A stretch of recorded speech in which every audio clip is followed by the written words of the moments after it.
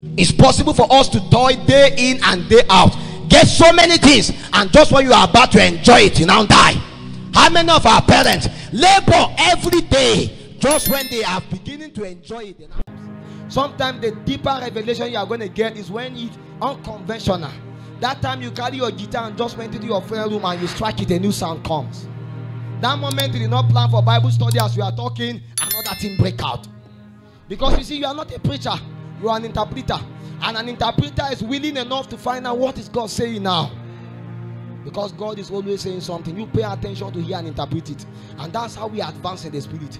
By perceiving the speakings of God and acting onto it. Because once have the Lord spoken, twice have we heard it. And when the Lord speaks and you hear it, it's an activation. The voice of the Lord activates you into your calling. What he called a tribe in the spirit is not known by the name, it's defined by the operation. And after a while you realize your life, there is a kind of operation upon your life, and you trace it to a pattern by men. It's not because you want to enter the tribe, but the tribe defines you, it conforms you to another. So when you begin to journey in the spirit, you begin to get conformed to another. You don't know why you are drawn, but something pulls you. It's a divine enablement that fine-tunes you to another. It's not as if you try to choose it, but the thing chooses you, it defines you. It's like a cloth in a garment that just comes and covers. And when it rests upon you, you can do nothing but to yield to it. And when you try to fight against it, it fights you back again. And when that defines you, by default, the encounters, the visitation become similar. And sometimes you find yourself in the same school in the spirit, in the same tribe as the person belongs, in the same class, and you wonder what is supposed to do in this place and I'm here. It's because you are in the same class in the spirit. In that class there is no senior, there is no junior, there are only people that can obey God. And in that kind of a class is when the sons of God gather together and you say, I feel seeing my servant Job. I feel seeing what is going on here. Son of man, what about last night? If you have inquired, you acquire. Don't wait to see Bishop David Oyedepo. There's a place in the spirit where he appears daily. That he sits in his room and he appears in that place. You can sit there and you can talk with him. When you went to see the man, the protocol stopped. You say, don't worry, you go back in the spirit, you sit in the class. As you sit in the class at night, you see the man sitting together with you. You say, Alpha, how are you doing? You say, but your protocol stopped me before. Now you are in the spirit. And now you are in the same class. And the man said, you like you are a small boy. He said, no, here I am a young ancient. The same spirit upon you is the same spirit upon me. So you wonder why Kachinkuma appear, wonder why Bessie also appear. It's a class in the spirit. And in that place, they without you are not being made perfect. They are trying to come to release the same spirit of faith. Wise men sit in that class and they learn. So you read the writings of men and you travel into the same operations with them in the spirit. And you wonder why. You wonder why the encounters are defining you. Why that the Paul and nature will come and carry you and go for evangelism. What is going on here? It's because there is a kind of operation and it has to be transferred. In the physical, his protocol may stop you, but in the spirit there are no protocol. Because his protocol don't even have access to him in the realm of the spirit. I rather know a man in the spirit than to know him in the flesh. So Paul said, we know man after the flesh. Because inheritance are transferred in the spirit. So Elijah may have many sons of the prophet, has called many of them, but only Elisha knew the way in the spirit. He said, do you know our father is going to go? He said, yes, I have seen him in the spirit and I will take the mantle. And every other person was waiting when the father will say, I love you so much, take the 10 portion. And the other one said, no, I know where this thing will drop.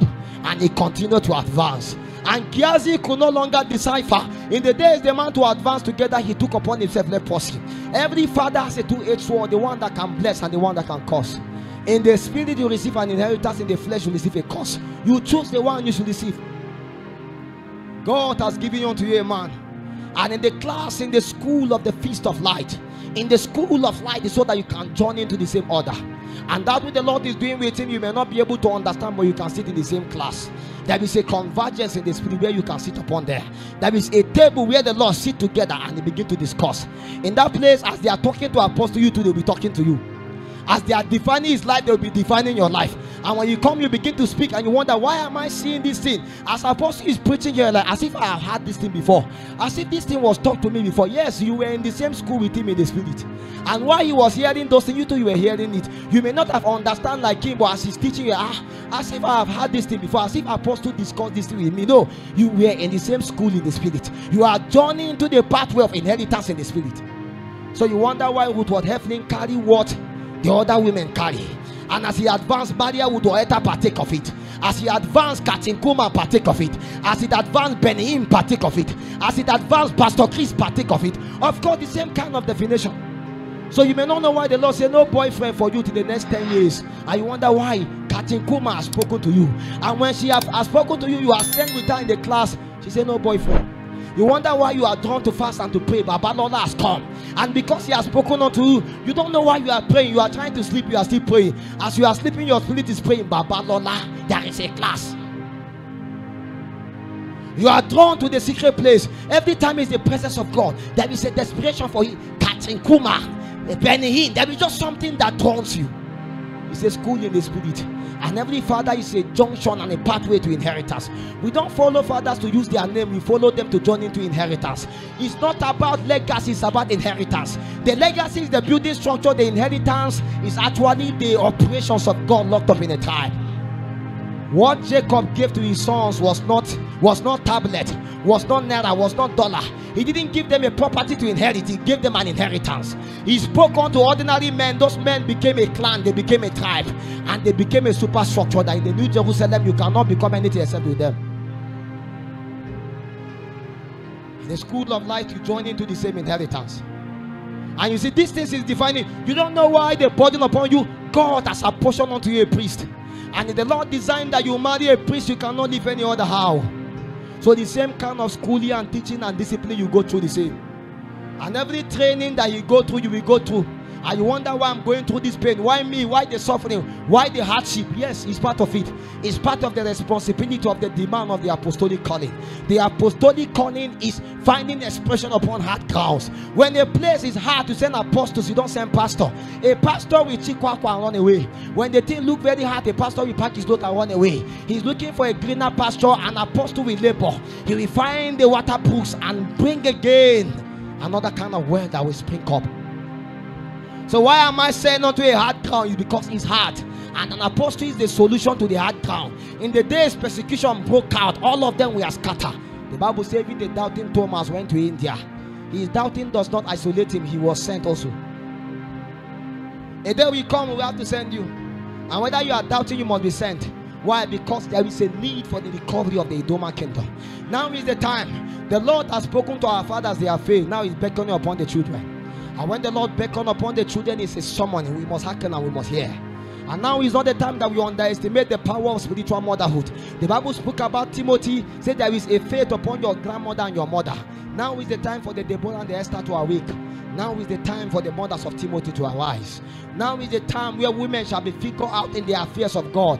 You are not a weaker vessel, you are a warrior in the spirit. And now is no longer time for things as usual. No, it's a time to awake unto your responsibility. Yet again, locate your palm tree and stand by there and activate the order of priesthood.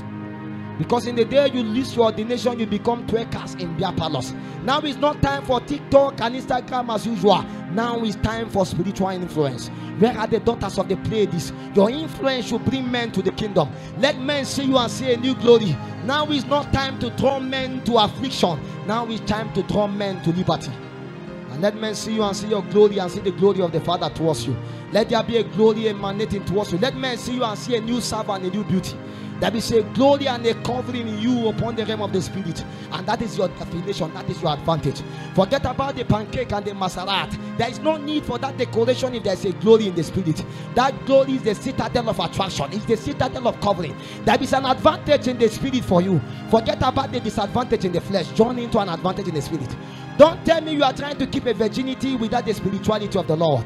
The Lord does not need your virginity. He needs your activations in the spirit. The Lord needs your ordination. Yet again, the Lord reawaken you again. In the days of virgin, the Lord chose a Rahab. Why? An ordination. Don't neglect your ordination because of your virginity. Awake unto kingdom responsibility. Mary was not just a virgin, she understood ordination in the spirit. So she stayed upon the temple. Deborah understood her palm tree, the citadel of ordination. She may be defiled by Labidot, but she understood her operations. Esther was not just beautiful. No, it took 12 months to decorate her in the physical, but she understands fasting and prayer. Beauty brought her to the palace. Ordination in the spirit kept her there. That is a days of warfare. In that day, only your ordinations in the spirit will speak. In that day you beckon upon ordinations and angels are activated. There are days angels do not pay careful attention to the beauty on your face. They pay attention to your ordinations in the spirit. Do you know your gate in the spirit, O woman of war? Do you understand your language in the spirit? Can you utter decrees and thunders will bow? When can you sound a decree and the heavens will be open? We are not looking for beautiful women. We are looking for women that understand times and seasons. Those that can reshape the times and the orders in the spirit. A day came, Moses was in danger. The Lord came to kill him and his wife activate priesthood. Say, my husband will not die, my husband will live. And she understand the kind of sacrifice and the circumcision to offer. In the day the Lord come to kill your husband, what can you do for him to survive? In the days the enemy come, is it about your beauty? Or is it about your stature in the spirit? Where are the women of stature? Where are the women of intercession? When are we going to join ladies for you to begin to mentor and guide them? If you cannot keep your spiritual life, how can you keep others?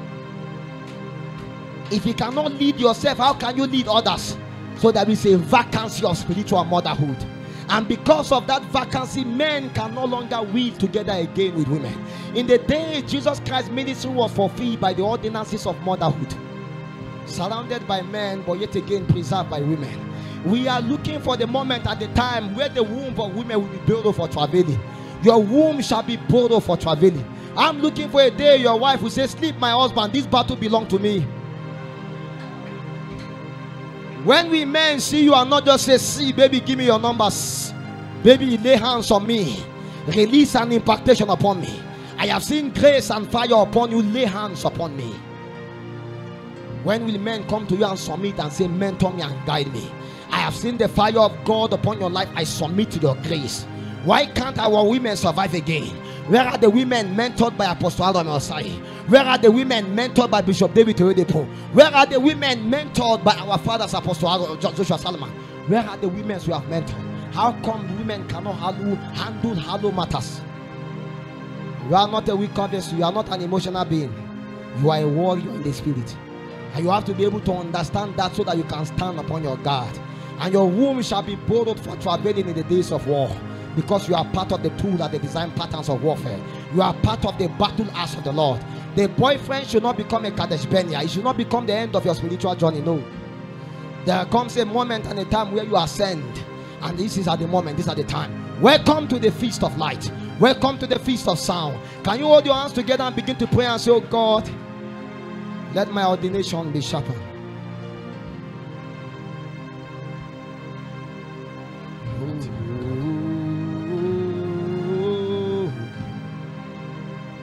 Lion of Judah, we wait on you.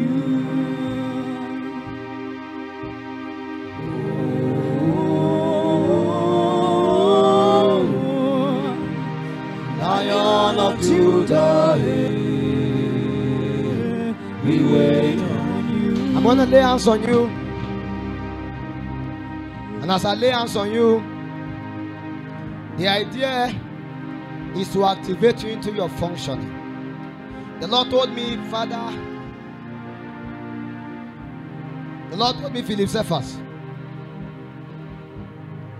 many years ago, say, Philip Cephas, a man I help is always better than a man that help himself.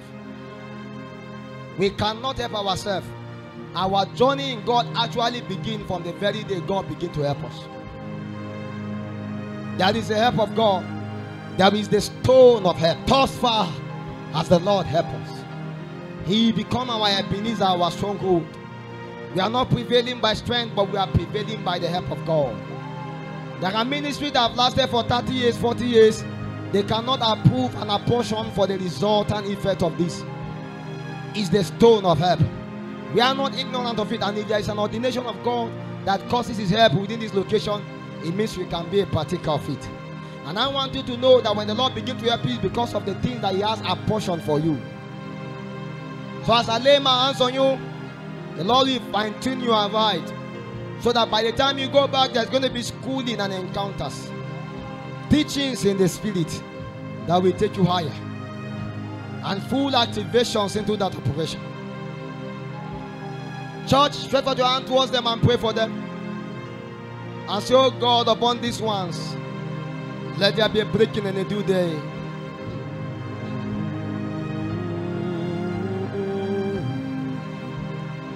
Lion of Judah, we wait on you.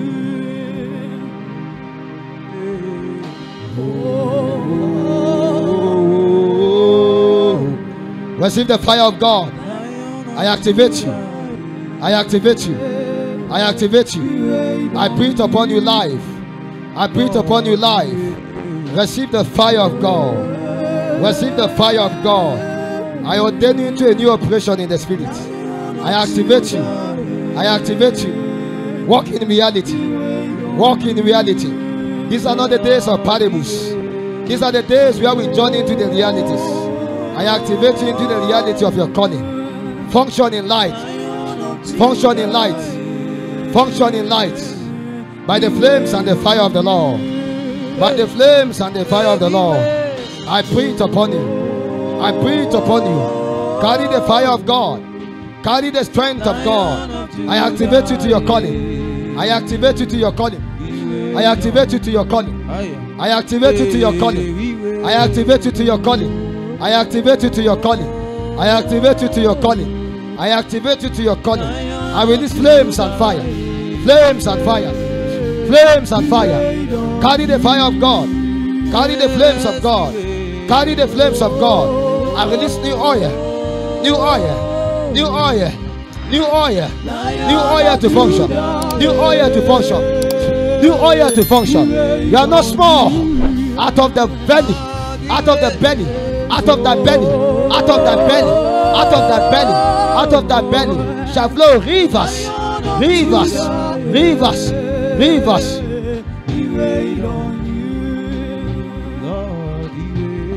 They are coming from the west. They are coming from the east. We are the ones. Yahweh's in They are coming from the north. They are coming from the east. They are the ones. I release grace upon you. I release grace upon you. I release fire, fresh fire, fresh fire, fresh fire, fresh fire, fresh fire, fresh fire, fresh fire, fresh fire, fresh fire, fresh fire.